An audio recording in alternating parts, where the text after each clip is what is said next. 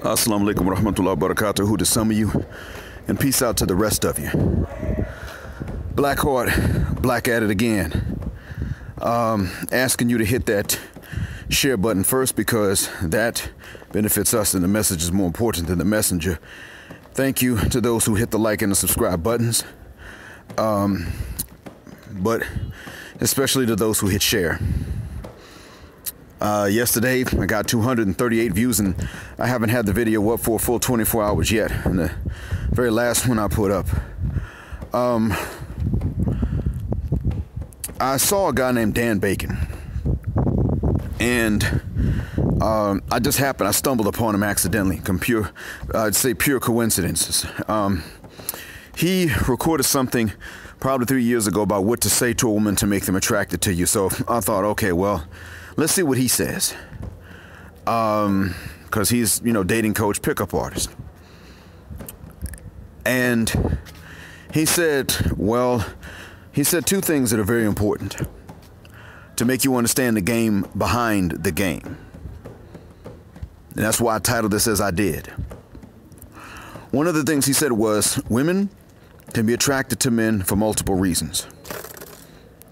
Remember this because this is going to factor into what I'm going to tell you next.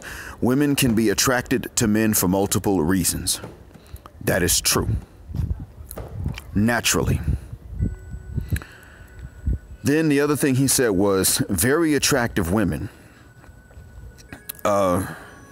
have men approaching them all the time, not knowing how to act, and that they may find one guy in a year that knows how to attract them or just manages to do it. Okay, now, the game behind the game is that women can be attracted to men for multiple reasons. They can be unattracted to men for multiple reasons. So that's the game. That's half the game behind the game.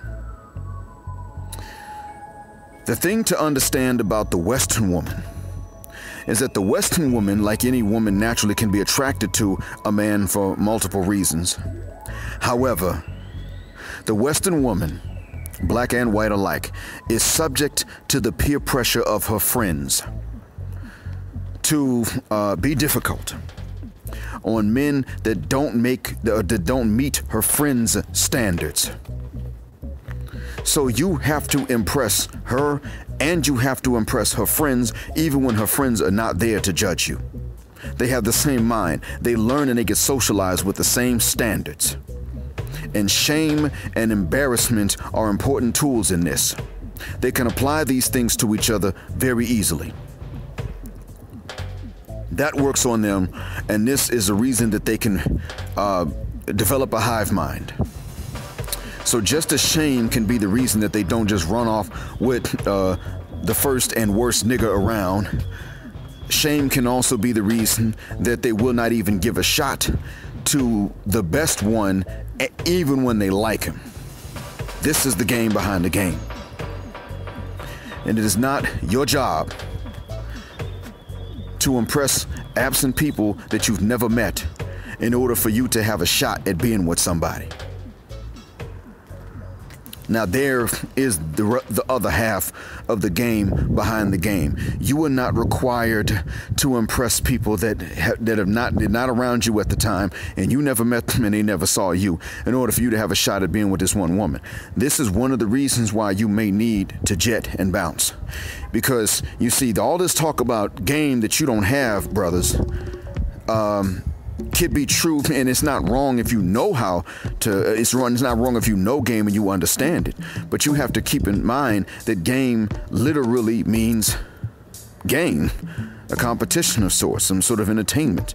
It can also imply deception. It doesn't literally mean deception, but it implies deception. And you have to keep in mind that the reason why women will co-sign the use of the word game and talk about you don't have it is because they're pretty much saying to you, deceive me into wanting you.